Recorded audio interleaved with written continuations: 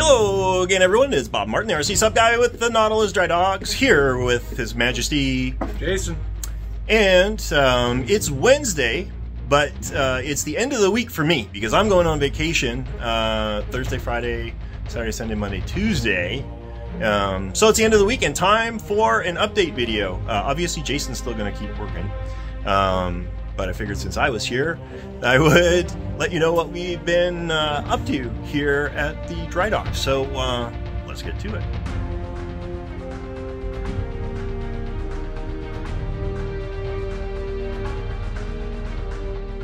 Hey, first off, since he's holding it there, this is not what we're going to end up doing, but it is nonetheless a project that we picked up. So customer of ours really wants a big RC shark.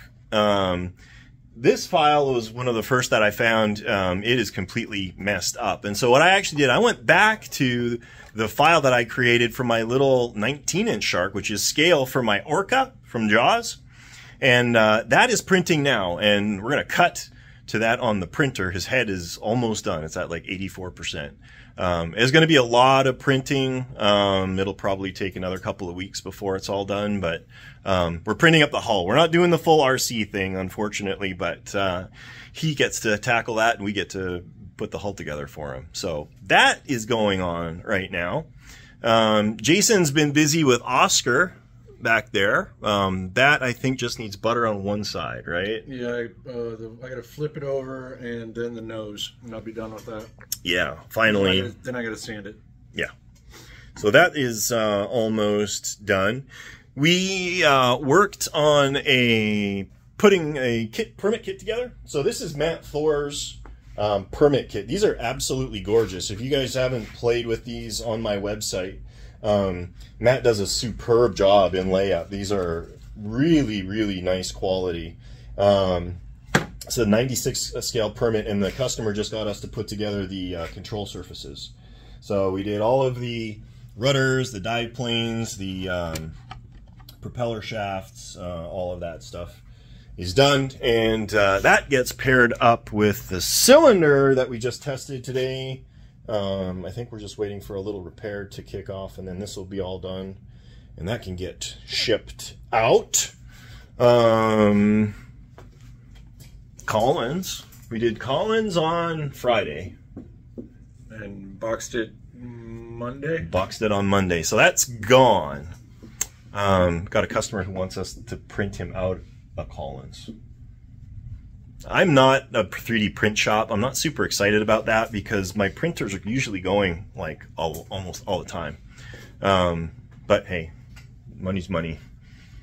We can hoard ourselves out every once in a while. And what else we got going on? Aerithus finally back on the bench. So let's see here. So we're working on Aerithus. I'm cleaning up some seams in here, but you can see this like custom prop that I built for it here. And oh, you can't see anything because it's all like glued together, but there's the dive planes, those stupid dive planes. The way this thing works is to go up, this side extends, and to go down, this side extends.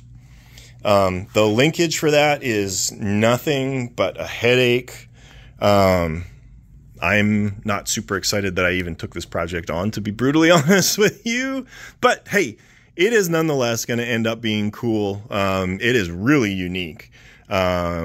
It's going to get worked on in earnest again next week. I want to get this thing gone.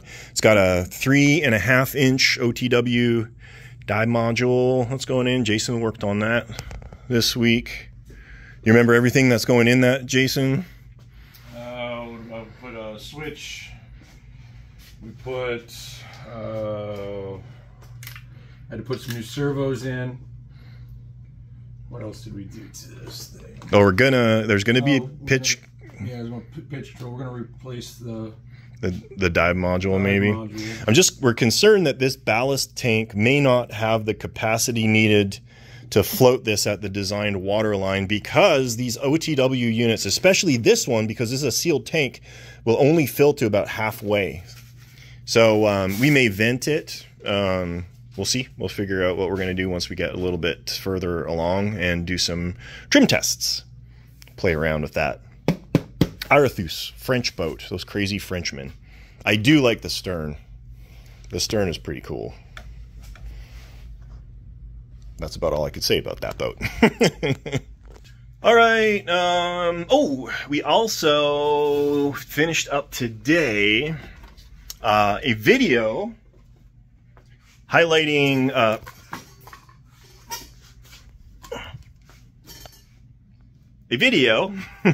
highlighting all the different kinds of perforations that people like to put in their watertight cylinders. So we've got like the test hoses, the gigahertz antennas, bullet connectors, waterproof connectors, wire connectors, XT30 connectors. I'm going to try and get that edited up and uploaded maybe tonight, but probably tomorrow. Maybe not. I may not have time to get it done until I get back, in which case it'll be next Wednesday. But we did that this week, so it still counts. If you're interested in taking a look at that, look for that on my channel. I think we're going to end out the week with some what we call, maybe it'll be a new series. We should continue like an ongoing thing. Sketchy shit that we do at work. So if you guys follow the channel, you'll have seen I got a couple of projects, namely a Vietnam attack boat called a Zippo, and a scale RC Keaton Batmobile from the 1989 movie. Both of those have something in common. Fire. Fire. We need fire. So I'm going to play with something that I don't get to play with in the world of RC submarines, and that is flamethrowers. So we played around with that. We made a little video. I think we've come up with a game plan, so look for that to drop here fairly soon as well. But that's enough for 3 days. We got a lot done. I'm off. I'm out. If you need me, you can shoot me an email. I do not guarantee that I will get back to you. Oh, who am I kidding? Of course I'll get back, but maybe not right away. But I'll be back in the shop on Wednesday. So, with that, Bob Martin, RCSubGuy, and Jason. You guys have a great rest of your week, and we'll catch you next time.